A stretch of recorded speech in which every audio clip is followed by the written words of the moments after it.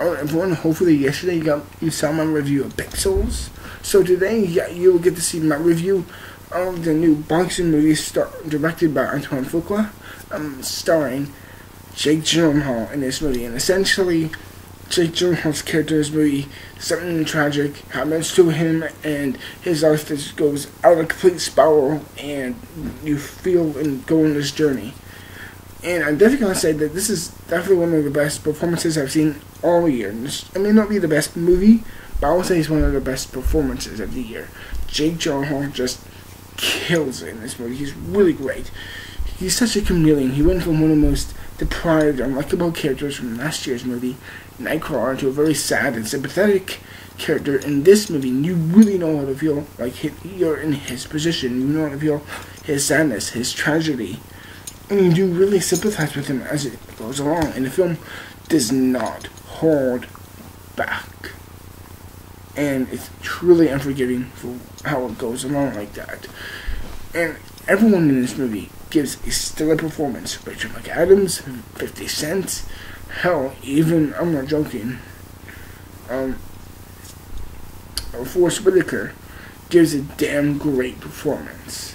And I love them for it.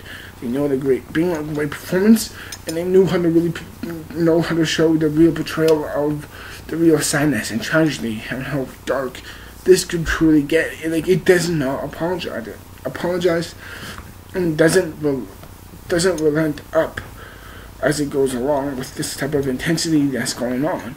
It's like there's a long march where I'm just like, I get it how sad this is, and I'm just like, oh, sheesh. There's 2 times in this movie where I almost broke down in tears. The ending, while predictable, still hits. And like, seriously, there's so much good things in this movie. The writing is great. There's so many certain things in this movie that I thought was really, really great. However, for all the great things I can see about this movie, I will say this. Number 1, it is not that original. It kind of does follow the traditional path of a boxing movie story. The guy on top of his world gets knocked down, and he tries to fight back, and goes through ups and downs on his way through. But in the end, he gets to the end, and you guys should see it.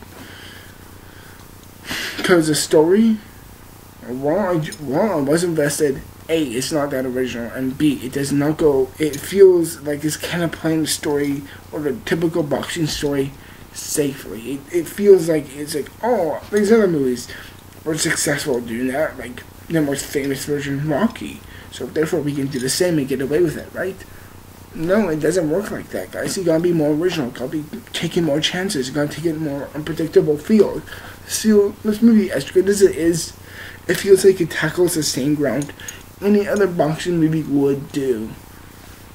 It has a personal tragedy. It has the real final anticlimactic fight that you get and you end up winning. There is a couple moments where you will get knocked down, and it's like, while it is powerful and it is well done, it's just so much of what we've seen before and so many times in movies.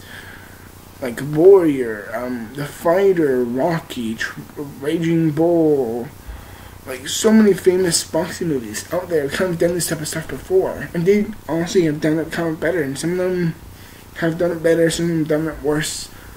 But in the end, it's like, this still feels like familiar ground for a boxing movie, so therefore I feel like it's not taking much. I'm sorry if I'm going too fast. I feel like A is tackling no new grounds, and B, it feels like it's giving us the type of stuff in boxing movies we have seen before. And while it is effective, it's like, I do ask you, movie, please take some more chances.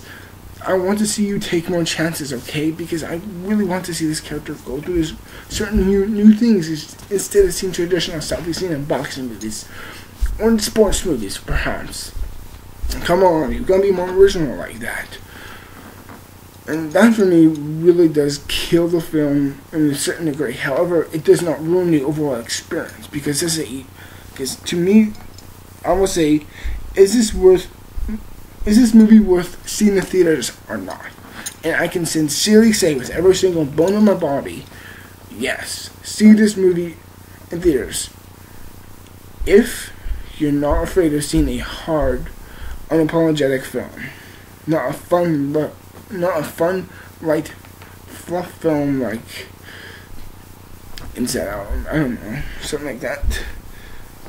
But it's like, this is a dark film, I will say overall. This is just a dark film. And in the end, for me, I'm going to say this movie, overall, in my opinion, is really good. However, it's not without its faults. So therefore, I'm going to give this movie an overall, I need a moment to rethink it, but I'm going to say this, is that when it comes to my rating system, when anything 55% and higher, for me, is a pass. 55% is a pass for me. Not 50%, 55. Even though it's like, yeah, 50 and more is anything but a pass. But I think I would say 60% and up for me, and my rating system is worth seeing. If you really are already planning to see it. And in the end, I'm going to give this movie, Southpaw, a 64% in the end. And that's my final rating for Southpaw, everyone. I really hope you enjoyed it. And thank you for watching, as always. And stick around for this week when I will review another of one of my favorite movies. Till then, everyone, I'm Jack Newton, and I'll see you until then. I'm out. Bye.